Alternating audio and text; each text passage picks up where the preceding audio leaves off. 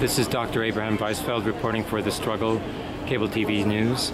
I'm here present with Myassar Atyani, who is the spokesperson for the Prisoner Support Committee of the General Palestinian Women's Union here in Palestine.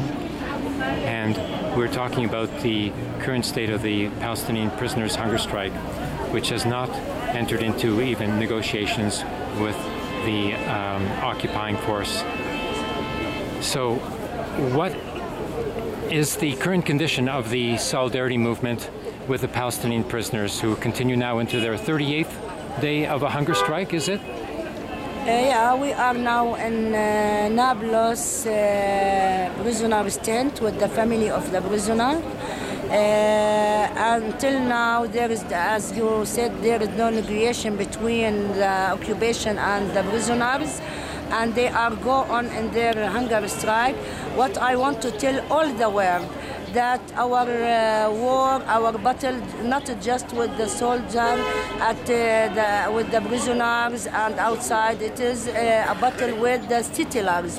Why? Because while we were in peaceful solidarity protest, we met with military force at Hawara checkpoint. A settler killed civil protester called Mu'taz, 22 years, from Beta, where I was present with the people, the families of the prisoners.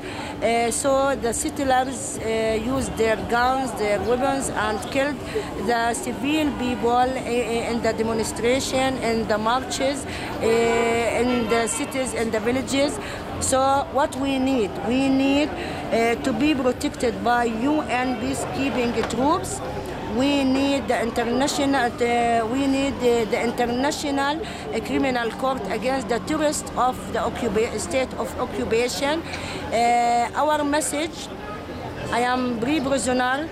I am with all the prisoners at their battle with the families here at the tent. Our message: this is our land. This is Palestine, not the settlers' land.